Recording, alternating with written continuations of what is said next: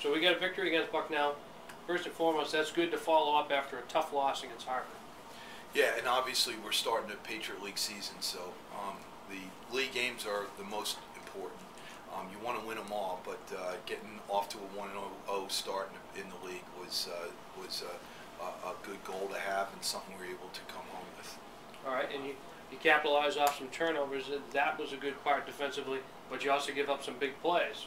Yeah, it was a mixed bag on defense. Coming up with 5 turnovers is huge. That's I don't know if we've ever done that before, but we also gave up some big plays and allowed Bucknell to stay in the game. Credit to Bucknell certainly for executing those plays, but a couple of them were clearly our fault, something that we could have avoided had we been focused on the right things and not making some mental errors. Your freshman quarterback, Peter Puyal's, another significant step in the process, maybe a little more consistent this week, maybe taking better care of the ball than he was the week prior.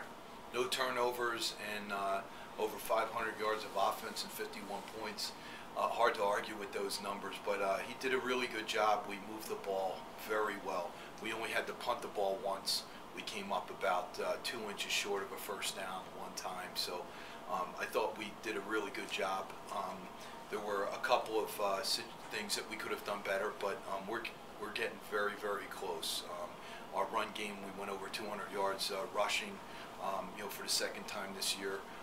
So the variety in our offense is back, and I think it's really hard to defend us when we can do all the things we're doing with both the rush and the pass at this point. And it's really amazing how it's kind of developed here just in the course of 3 weeks or so. As you mentioned, you had some struggles against even back to that Monmouth game, and now you're this multi-dimensional offense with so many different things to defend and so many unknowns from an opponent's perspective still. Right, and as you know, we had the injuries at the quarterback position earlier in the year, and you'd hate to say that it affected you, but it did. We weren't capable of executing some parts of our offense due to those injuries and due to other injuries. Now that we have more guys back in the offense, we're able to utilize all of our personnel a lot better, and having a healthy quarterback is certainly a big part of it. When you have a player like Kyle Young who takes back an interception return for a touchdown, you have Peter Puyal's contributing, Gabe Gill, the Weiser, the freshman class that we've touched upon several times so far. How does that make you feel that you guys have done your job recruiting-wise, now with the scholarships being back here at GoHolyCross? It feels good. We thought we had a great class, although it was a small class. There are roster restrictions that have gone along with the merit scholarship, so we couldn't take a big class, because of that. So it was small, but we felt the quality was really good. The so-called experts were telling us that we had a very weak class, so we were proved right. Our guys have been up there, playing and making plays out there consistently since about the second or third week of the season, and we expect them to become even better players as we move forward. But I'm really pleased with the progress of the freshman class, and even the guys that you don't see on the field, the guys that aren't playing yet. We really think that a lot of them will be good players moving forward.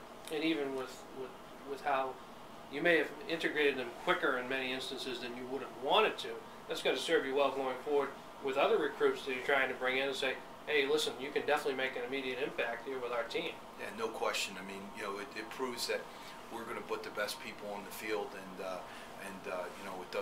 there's no seniority as far as that's concerned. But it's not just talent; it's the experience, and there's a lot of things that comes down to performance. And these guys, several of these guys, have been able to go out and perform very well consistently, and that's why they're on the field so much. All right, let's look ahead. This week's opponent coming in, Colgate to Fitton Field. It's on the CBS College Sports Network, so you're back on television big time there. And so tell us what you expect out of the Red Raiders. Everyone knows Colgate is a very good running team. They run an option-based offense. They're very multiple personnel-wise and formationally.